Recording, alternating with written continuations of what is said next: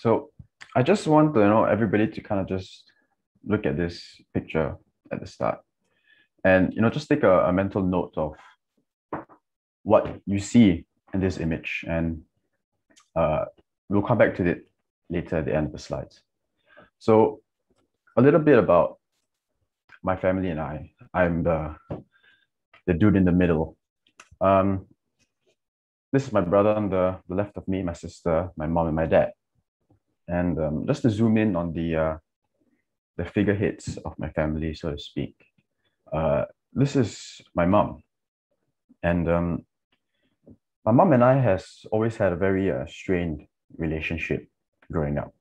I've had a lot of issues that I've had with her personally, and a lot of arguments, and there was just a lot of like friction and discomfort between me and my mom. And as I was going through my pictures to use for this slide and to share with everybody, I realized that actually this is the only picture that I've had with my mom when it's just me and my mom when I was past the age of like 13. This is the only picture I could find because I just never really wanted to, take a lot of pictures with my mom.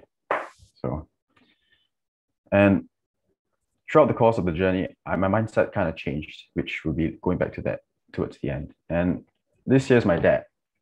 My dad did his best to raise me as his son, even with his own issues and problems with work, he's still there with me.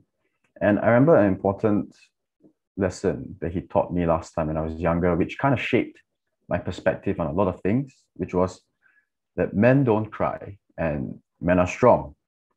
And with that ingrained in me, I kind of took that as my whole perspective on who I wanted to be.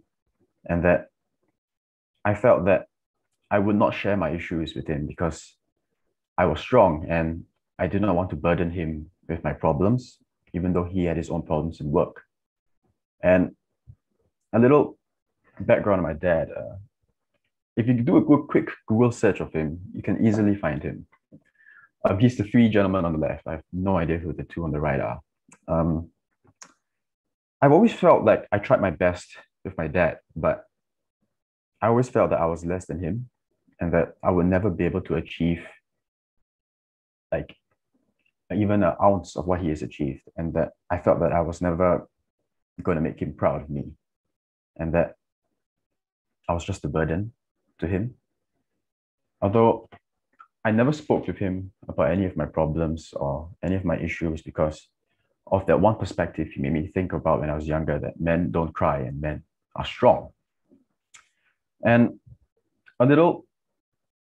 that has kind of shaped how I viewed a lot of things in life, which was a perspective that was very difficult for me to change. And in the next slide, I would just like to talk about home, or what I thought was a home. Because there's a little bit of background of me that Prof. NG has already mentioned. I lived in 4 countries growing up. I've stayed in 10 houses over the course of my 22 years. And I was always known as the student that either transferred out of the school or transferred into the school. I never had any childhood friends. I never had a place that I could call home.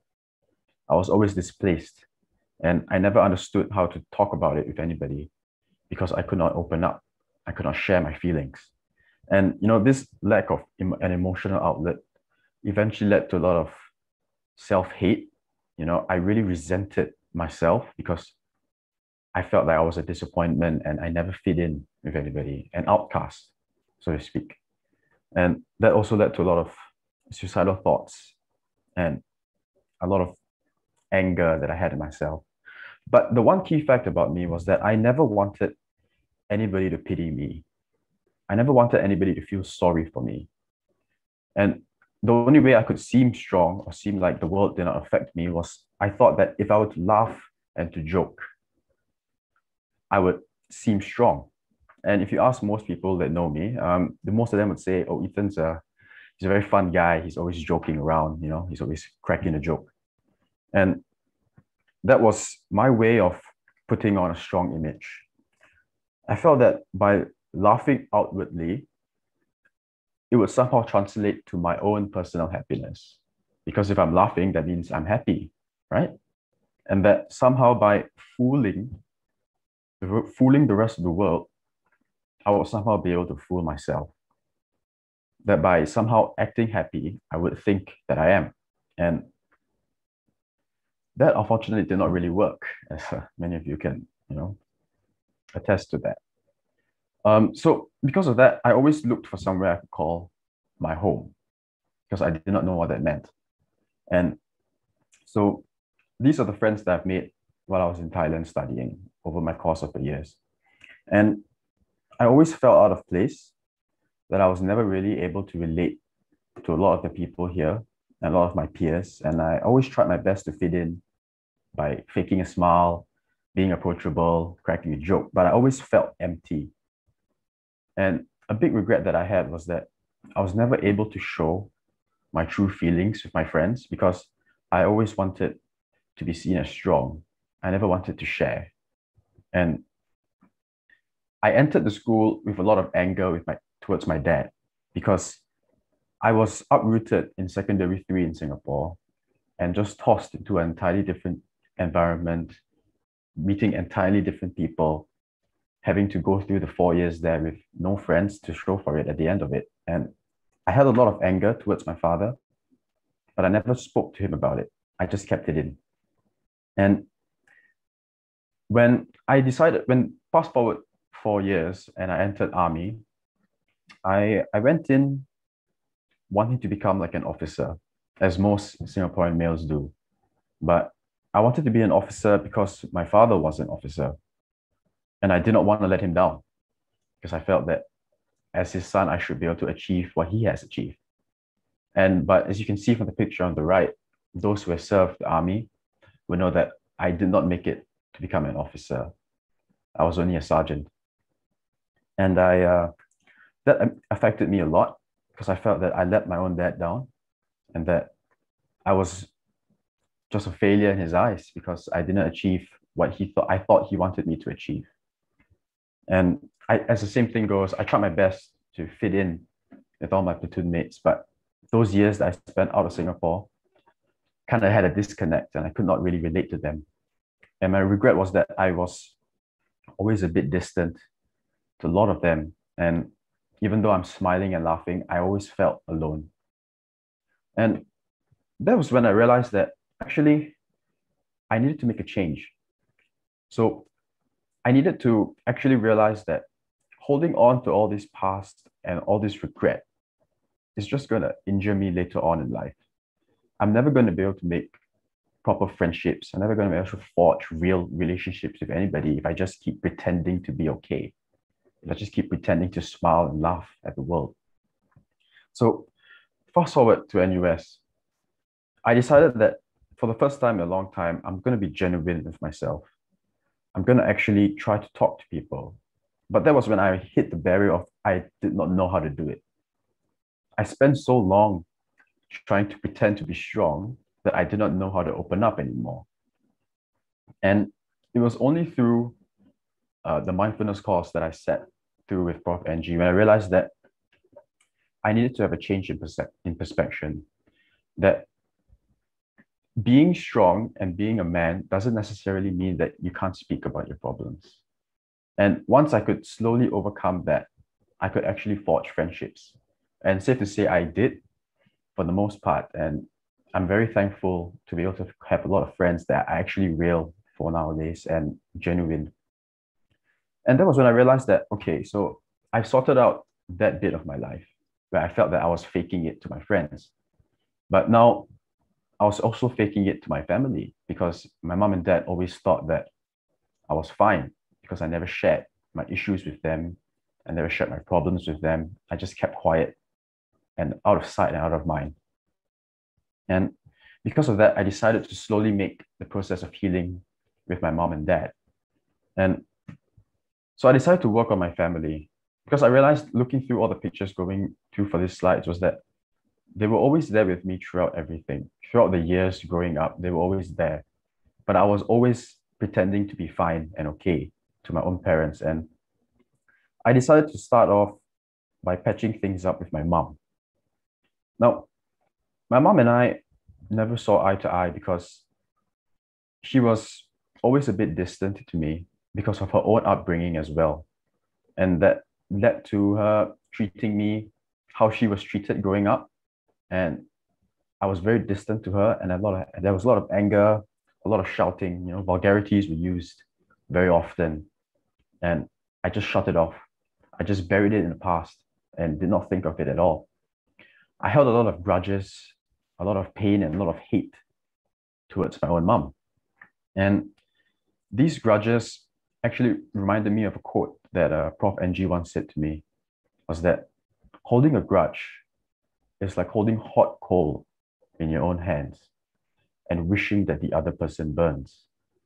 Because at the end of the day, I was only hurting myself by holding on to all these grudges I had with my mom, and that I would never be able to call her my mother if I had all this pain and rage towards her.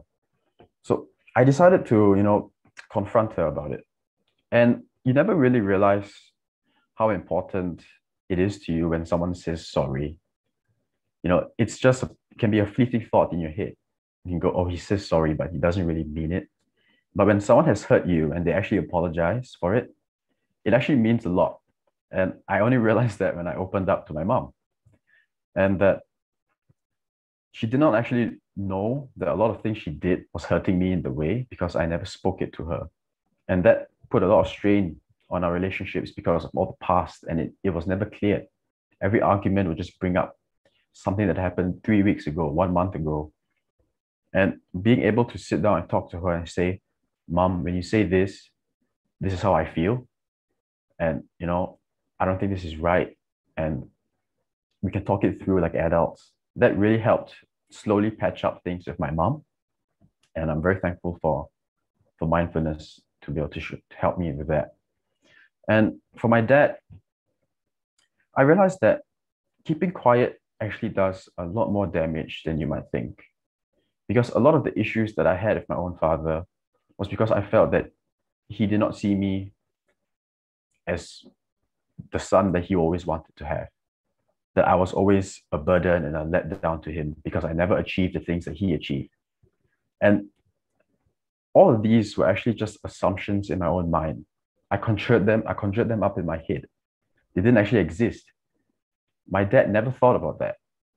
And I never knew that for the longest time because I never wanted to share my emotions with him. I never wanted to open up.